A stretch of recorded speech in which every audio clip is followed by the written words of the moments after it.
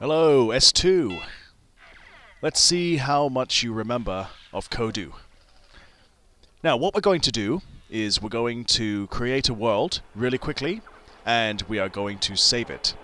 Now, this tutorial, we're going to show you how to hand in the work. This is what you do. Now, if you remember, you click Load World. You go to the first tutorial. But remember, the idea is we press Escape, we go to Home menu, go to New Empty World. Remember, you have to have this. You have to have this. Now, I could just, make my world like this. I'm just going to paint everything. I'm just going to do it very, very quickly, just for this example. So, I'm going to add my object. By the way, if you've forgotten how to do this, please go back to my old tutorials to see how to do it. Otherwise, please ask me. Now, I'm going to add my Kodu. I'm going to program. I'm going to say when the keyboard arrows are pushed, I move my character.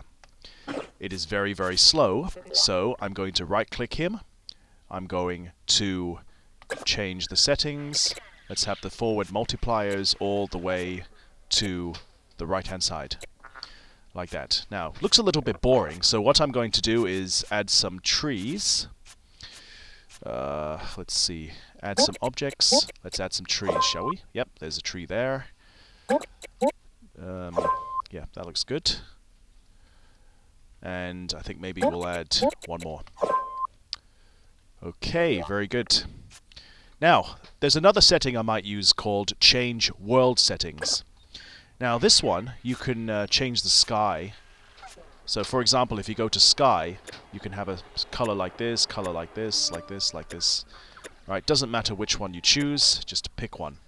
You can also change the lighting of the sky. You can have a day sky, a night sky, any sky you like. I'm going to have a dream sky. Good stuff. Alright, now let's see how we're going to save this. What you do is you click the Home menu, and then you go to Save My World.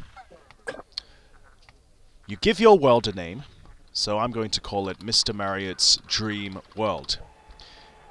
I click Save, and now it is saved. It is saved, but you still have to give me the file. So, what you have to do is go back to the Home menu, go to Load World, find the world that you just saved. So in this case, it's Mr. Marriott's Dream World. You click on it, and you click the Export button.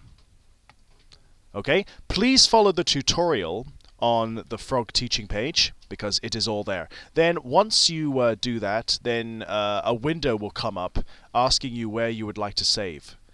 Okay? If you have any problems, please approach me about this. Good luck and have fun.